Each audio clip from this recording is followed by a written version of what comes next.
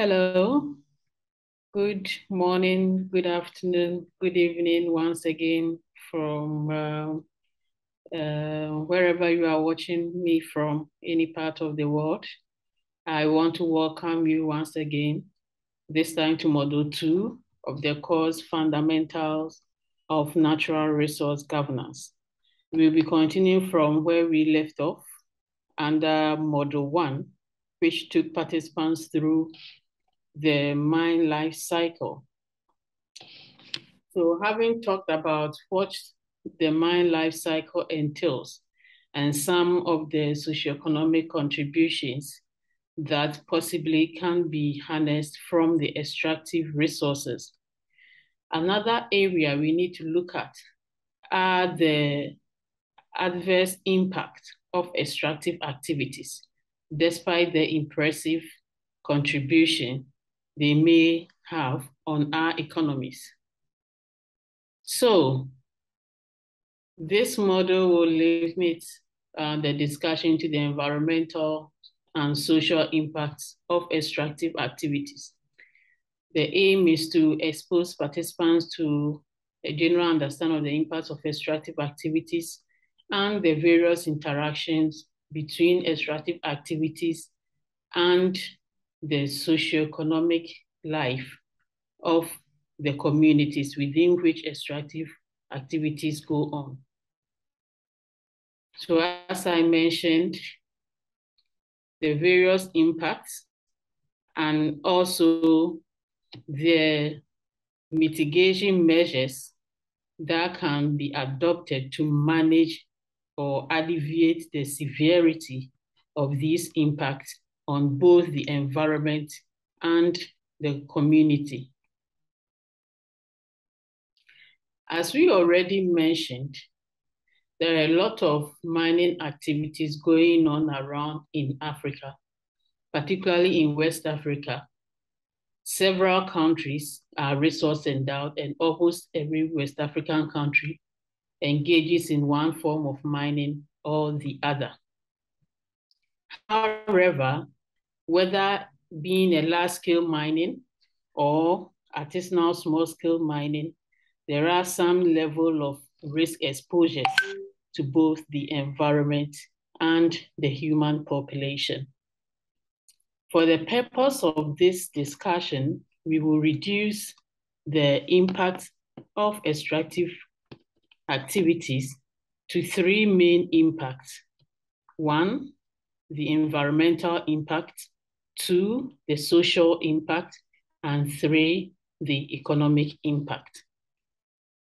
So now let's look at the environmental impact, how extractive activities impact our environment.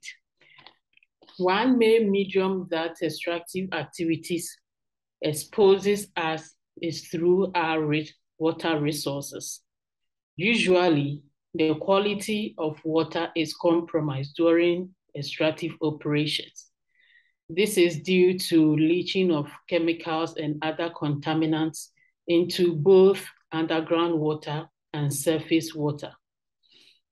So usually when you visit a typical community where mining activities are going on, the issue of water is one of scarcity. I mean, quality water, which is safe for drinking and sometimes even safe for bathing and doing other household activities are scarce due to extractive activities, especially in areas where there is so much illegal mining activities. And in some cases, some ASM activities also cause significant pollution of water resources due to the difficulty that generally countries have in formalizing the ASM sector into the main economy. So the enforcement of compliance to environmental standards, especially among ASM, those who deal in ASM, is limited because of the informal nature. The proliferation of illegal mining activities has also become a menace in most West African countries, where we have mining not just be going on near water bodies, but in worst cases, on the water body itself. When we come to Ghana, the government is currently battling the issue of illegal mining, particularly because of the impact on our water bodies.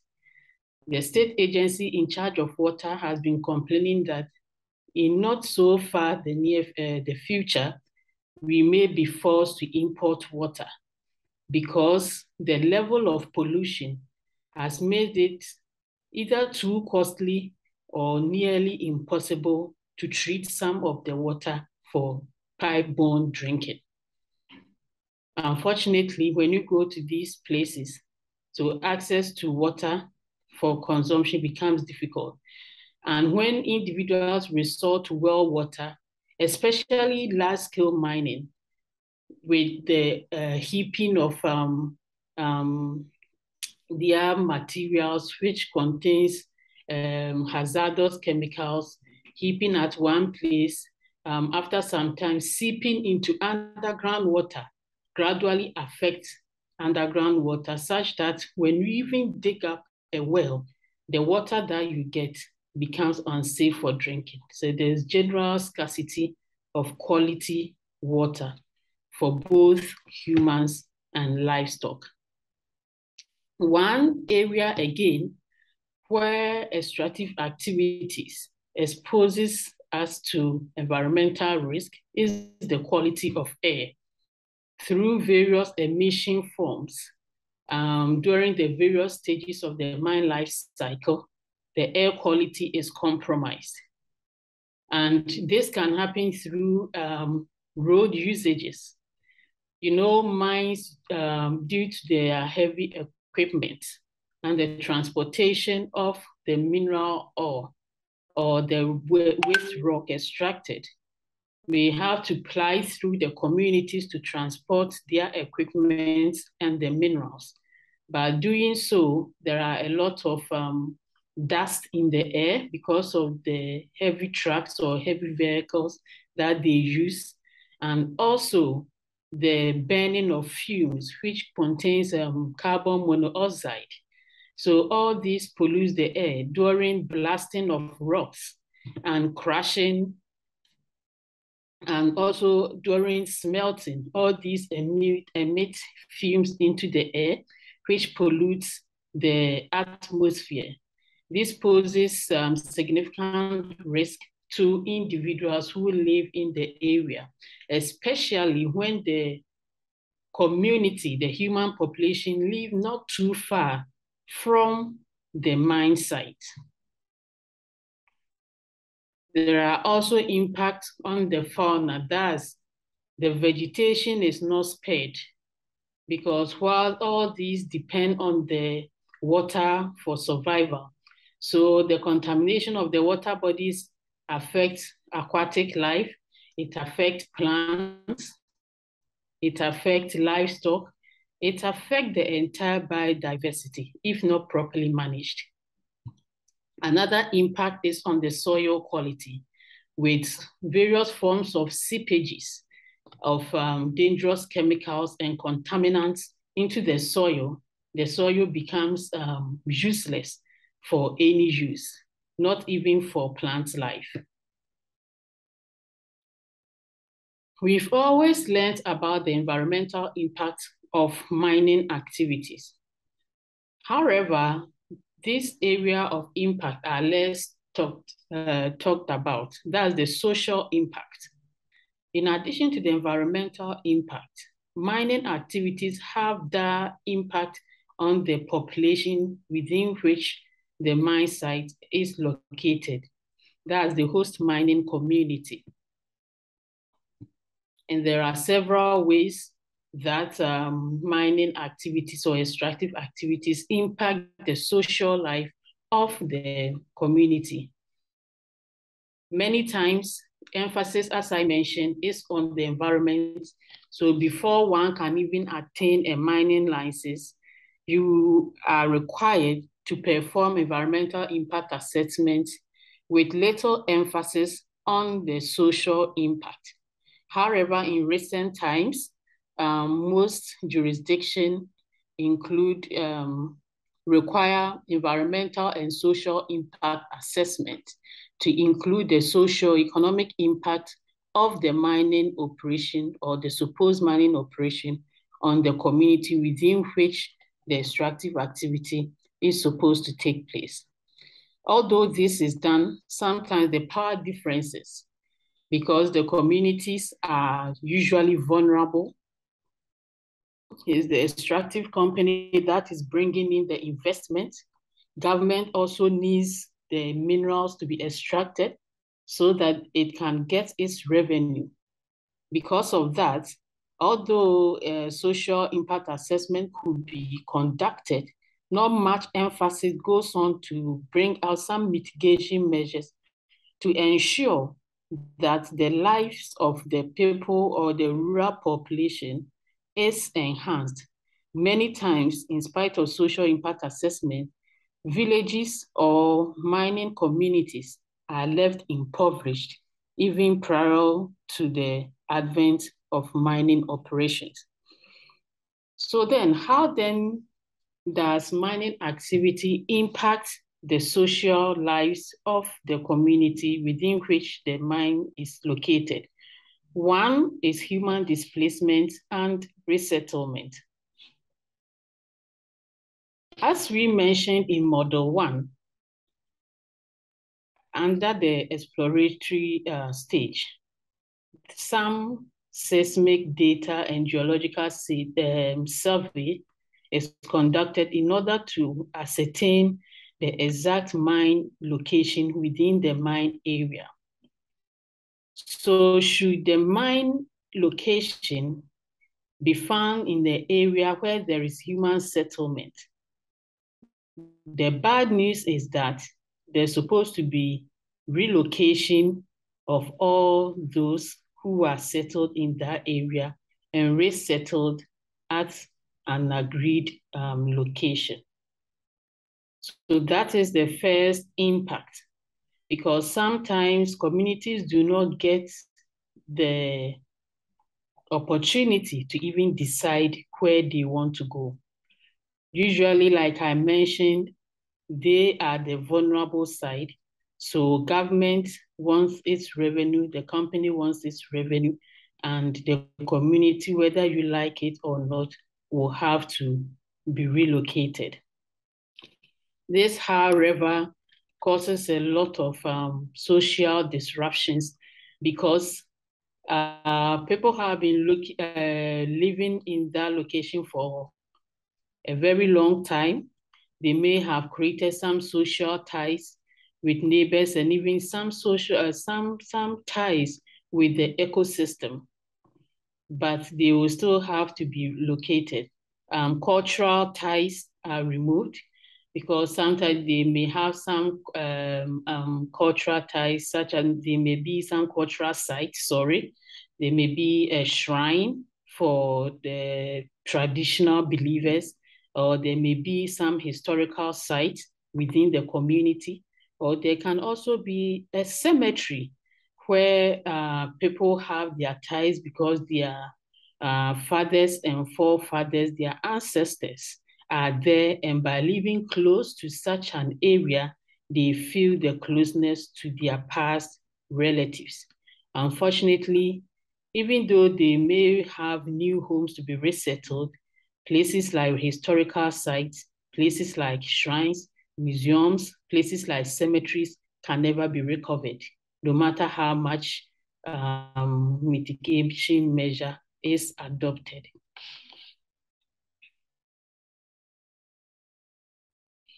Another form that the social lives of communities are impacted is through migration.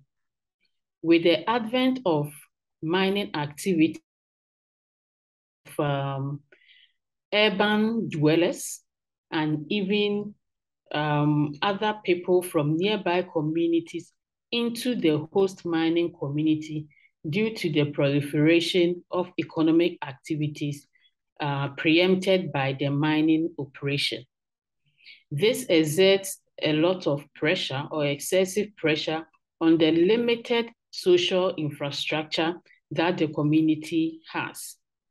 Again, it also exposes the community members to a lot of social vices, such as sexual abuse and other forms of crimes. Studies have shown that there's high incidence of gender-based violence in mining communities. This is because usually women lose their farmlands, which is the source of their livelihoods, and they become overly dependent on men, who usually are the beneficiaries from mining activities. With their economic power stripped of them and becoming heavily dependent on men, they are subjected to all forms of abuse. Studies have also shown that sometimes the men with now having an economic power can resort to multiple partners, which exposes them to all forms of sexually transmitted diseases. So according to existing studies, evidence abound of the incidence of sexual abuse, high records of sexually transmitted diseases in mining communities. Also is the impact on their health. As I mentioned earlier, during my discussion on the environmental impact, with water pollution and air pollution, we have high incidence of respiratory diseases because most often the air is contaminated. When you visit a typical mining community, it is usually dusty. When you visit a typical mining community, the incidence of skin rashes, especially among young children, is very high. This is due to the pollution of water bodies. Animals are not left out because in a typical remote community, the river or the stream is not only a source of drinking water to human beings, but also to livestock. With the pollution of the river bodies, livestock access to water is impeded. Also, communities, cost of living in community becomes very high because now they have to resort to purified drinking water. For those who do not have the means to access purified drinking water, resign their fate to depend on the polluted water, which results in skin diseases and other forms of illness. And with increase in public health incidences, it means that the rate of care work also go up, which affects the lives of women in the community. Because women will now have to take care of sick children. They will have to leave their jobs or their work to take care of sick elderly relatives. The impact on cultural patrimony, I've already discussed that. That's through relocation and resettlement. Cultural ties are cut, like historical sites, places of worship, cemeteries, etc., which can never be recovered. Again, there is restriction of civic space. With the advent of mining operations in the community, usually where there is inadequate compensation and where there is unfair treatment of the community members, there are a lot of agitations, especially among the youth, where livelihoods have been lost due to loss of farmlands, and there is inadequate compensation to ensure that the livelihoods of participants or the livelihoods of inhabitants of communities are sustained. In order to secure their properties, there is influx of security agencies within the mining communities. And this restricts the movement of community members, and in extreme case are subjected to unfair treatment from private law agencies hired by the companies to secure their physical properties. Again, like I mentioned, there are conflicts, several agitations between the youth and the mining company because of loss of livelihoods, and also the will to have a share, a direct share from the mining operations. This is what leads to the proliferation of illegal mining in most West African countries. Another impact that is less talked about is economic impact. Although mining or extractive resource is a catalyst for economic growth and development, it can also be a conduit for the downturn of an economy through what is termed the resource curse or the Dutch disease. This is where countries become overly dependent on the resources to the detriment of other economic sectors, which prior to supported the growth of the economy. With such focus on the resources, influx of skilled workers or skilled labor from other economic sectors to this new discovered resource sector.